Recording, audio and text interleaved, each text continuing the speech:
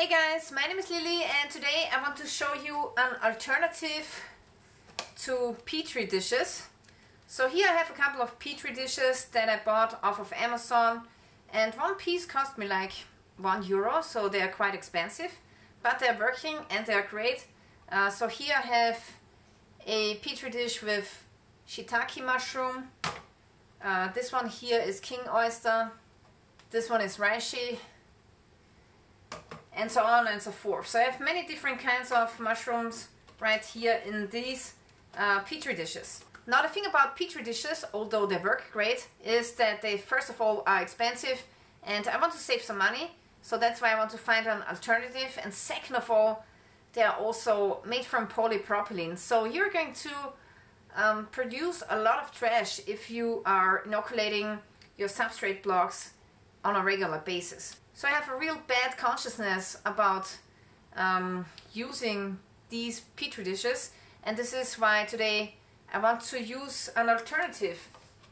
And the alternative that I have here is bowl mason jars, and these are the flat ones which have a very big mouth.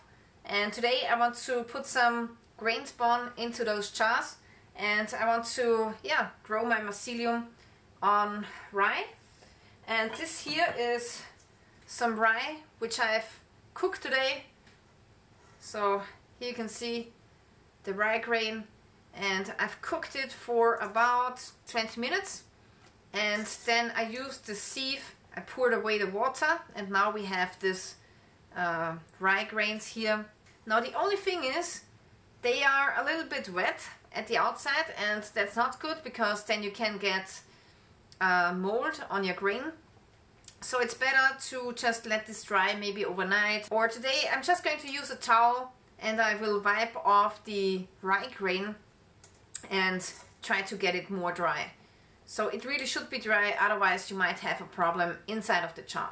Okay, so I'm going to use this old rag to clean off the grains a little bit and to dry them off. Okay, I think this is good enough, and now I'm going to fill the jars with about 1 tablespoon.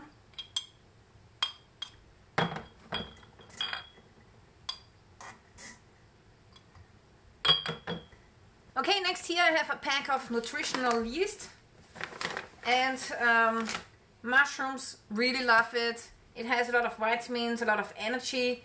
So if you mix this into your substrate or into your petri dish, then you certainly will have better results than without the stuff. So this is really great, I love it. And now I'm going to add a little bit of this nutritional yeast to each of the jars.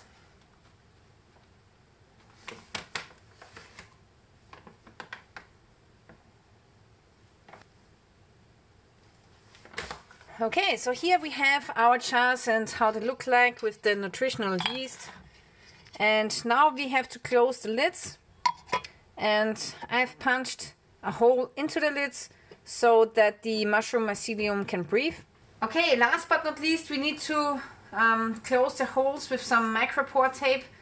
This is important so that the content of the jar stays sterile. And then I just rip off 2 strips per hole, and this will prevent any germs, bacteria or other mold coming and entering into the jar. Time for the pressure cooker. So unfortunately I can only fit 6 of the jars, and you have to make sure that the valve is not disturbed by the jars. So if this sits here, it should be okay. Okay, so now we have to wait until the valve rattles, and then we have to turn back the stove to about half of the heat. Okay, it has been 45 minutes. Now I turn off the stove and I let everything cool off, and then we go back down into the basement. Okay, so now our pressure cooker has had time to cool off again. Now let's open this up.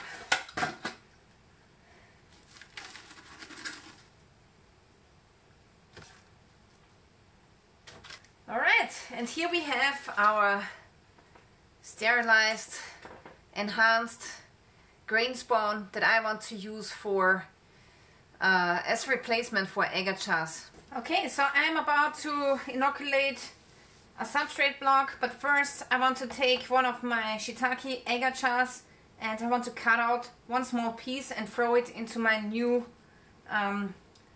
agar jar that I have created here. But first I need to sterilize everything that is here in my self-built laminar flow hood. So I'm just taking this bottle of isopropanol and I spray everything inside of this box here.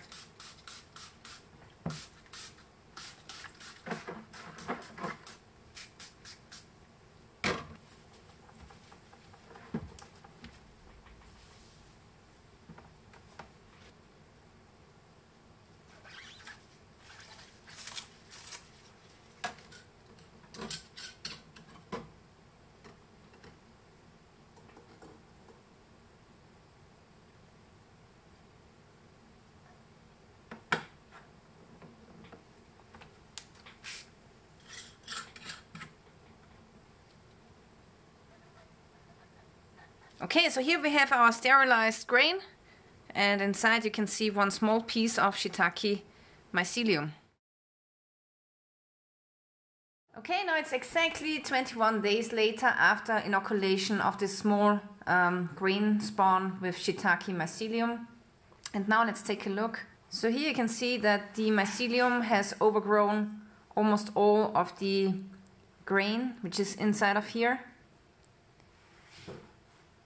So you can see some really healthy mycelium growing inside, and also you can see that the agar was dropped right here, and then from here it was spreading out in a circle. So yeah, really beautiful mycelium. We can see some long and healthy fibers that are growing through all of this grain and also the nutritional yeast that we used inside of this jar. It's still sterile inside, and next time I want to inoculate some substrate, I can use this jar, shake it up and empty the contents into the substrate block. So this is how you can make yourself a healthy and environmentally friendly alternative to agar jars. You don't need any agar, no mixture needed. You just need some kind of wheat or even rye or other grain and a little bit of nutritional yeast, and your mushrooms will love it. Okay guys, so this is it. I really want to thank you for watching. If you want to see more content about how you can save money by growing your own mushrooms, then make sure that you are subscribing to my channel. Stay tuned.